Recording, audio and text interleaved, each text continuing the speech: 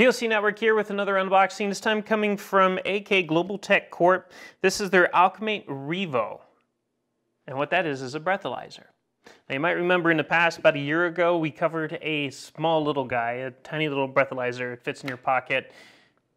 Really small. It's impressive. Unfortunately, it never really came to market.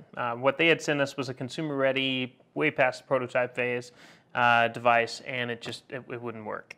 Excuse me, it did work, but they never worked, apparently. They never brought it to, there's probably something in terms of accuracy they just couldn't figure out, or maybe, hopefully, they're still around and they're still working on it, we just haven't seen it yet. But in the meantime, we have a more professional model. This is, again, the AlcoMate Revo. This is a digital personal breathalyzer from AK Global Tech Corp. And we're going to take a look at it today, unbox it. You're going to go to the website at plcnetwork.net. And then you're going to read about it because our authors are later are going to talk about it. So let's go ahead and take a peek inside. Get rid of that thing. Initially, it comes with a nice hard shell case, which is pretty cool because, you know, an expensive gadget, you don't want it to be lost. If it's just a pocket-sized thing with nothing to put it in or store it in, it's going to get thrown around, scratched up, and who knows where it's going to end up. For this, you know, you got a box. It's easier to store. It's, you know, it's kind of hard not to see this laying somewhere, so you're not going to lose sight of it, so forth. Before we go into the box, I do want to point out, I don't believe these two items right here are included usually unless there's a kit. They were nice enough to send out some extra mouthpieces and a cartridge, and we'll get into that in just a second and what these are. Now we're going to go back into this. We're going to open this up, see what's on the inside here. You have your instructions, which are pretty thin, so that's always a good sign. It's not confusing. I have already broken into one of these mouthpieces. They're in little separate packages. You get 5 within the case, and they do this so everything's nice and clean. You know, everything's in a sealed package, so you're not reusing mouth tips or doing anything weird, unless that's your choice, of course, which I wouldn't recommend. But these are the little mouthpieces that go into it. I'm going to put that right there just for now. I'm going to move on. We'll come back to that. You have a small little case, so if you do want to go pocket-wise, because if you're mobile, you're not going to want to stick this in your pocket, so you put the device into the pouch goes in your pocket. It's a nice little foam pouch with a zipper, 2 zippers to be exact, and a lanyard in case you want to get trendy and hang a breathalyzer from your backpack. You have 2 AAA batteries. They are generic. That's quite common in most devices. Nobody really provides Energizer Duracell these days.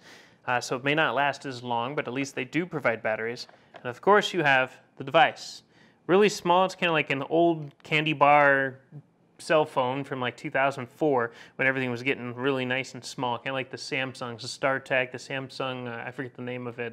Samsung made a nice little slider candy bar phone that popped up about a quarter of the way up and revealed the keypad at the bottom. And a little durable little cell phone. Or was that the Sony? Yeah, it might have been the Sony. No, that was the Samsung, yeah. So, it's real simple, actually. I've already taken a look at this, so I've kind of cheated. So I know what to expect here. But you have your intake here for air. This is what the little mouthpieces go into, and you blow into it. You have a release right here where the air comes out of, just like that, right out the back. So it doesn't, if you have no release, then you're just kind of blowing air, and it's going to go into the device and mess everything up. Probably, I'm guessing, or it's just not going to work. There's a little top thing at the top here. I don't quite know what that's for. It might have something to do with the sensor cartridge thing, but maybe not. You have an LCD display on the front and a power button. Simple as that. Again, there's no recharging or anything like that. There's AAA batteries. The back cover pops right off somehow. I believe it slides off. That's to replace the batteries and to replace the cartridge. We're going to pop that off real quick. There are instructions besides these instructions. This is something, if you wanted, you can stick on the back or maybe somewhere's inside the case. What this does is it details how to get the cartridge into it. It tells you got to remove the battery cover by pushing up on the groove at the bottom. So that's what it is. You got to push up on the groove at the bottom. And that pops everything out. It's got a lot of teeth in there. So this is what it looks like on the back side. So you can see one of the cartridges is right there. And it tells you to take out the battery, There's actually batteries, but they put it as singular. Grab handles and pull down side that which indicates on sensor module case, which should be here, to remove it, and then it tells you to reverse these instructions to put it back. So there are replacement parts on this device. It's not like the other one where it's just you're ready to go and you reuse it as many times as you want. That may also be the reason why it might not have worked or come to the market just yet. But I'm not going to put that on just yet, in fact, because they're going to be testing this later. But this might be the secret to everything. Replacement parts, it's really hard to get away from them. It's great for the company because it's continued profit. But for you, hopefully it means long-lasting, accurate results. I mean, it is touted as that.